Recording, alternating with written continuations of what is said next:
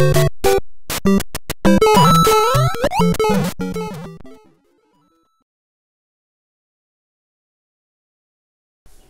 everybody, alright, let's get straight into this. So the first thing we're going to go ahead and figure out is how much pixels we have in our picture of Mario. With a reference picture will be somewhere on one of these sides of me. So basically what we're going to do is we're going to find all the pixels in our reference photo and color them appropriately. Going off the picture that I'm using, it looks like we only need about 4 colors to really complete this. And I'm going off of this picture because there's really not a whole lot of options for when you're looking at gummy bears as far as colors, so we're going to stick with the classic red-green Mario.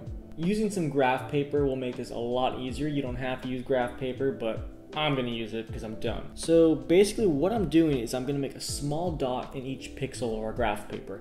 I'm not going to color in the whole entire box, but I'm just going to do a teeny tiny dot just to signify to me what color is going to go where.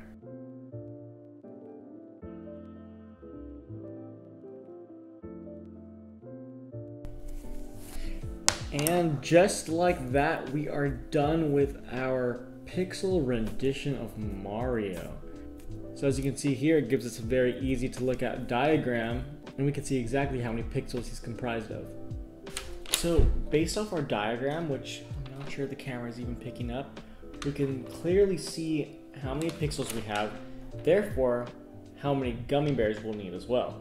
Now, since this piece of art will be made entirely out of gummy bears, we gotta first look at how big a gummy bear is. Considering that a gummy bear is more rectangular shaped than anything, we're gonna go ahead and count it as 2 pixels. So with that being said, every 2 pixels on our diagram is going to be 1 gummy bear. And whenever we have an uneven amount of pixels, we're just gonna go ahead and slice the gummy bear right down the middle. I'll go ahead and I'll start with just 1 bag for now. And I can start separating them from all the different color types. Red being important, and also green, followed by the clear, and then lastly yellow.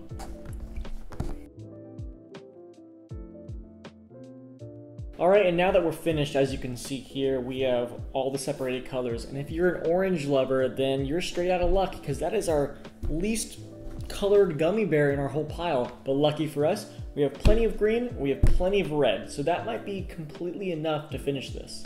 Now that our colors are all separated, we can then begin arranging our gummy bears into the exact arrangement we made based on our little pixel diagram that we made earlier.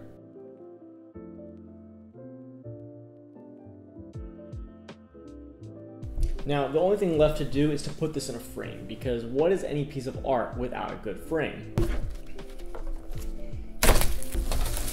Alright, now that we have our clean shadow box, the last step is just to stick on our gummy bears. I'm going to go ahead and start from the top down, and whatever works best, I'm just going to organize it in the same way that I oriented these.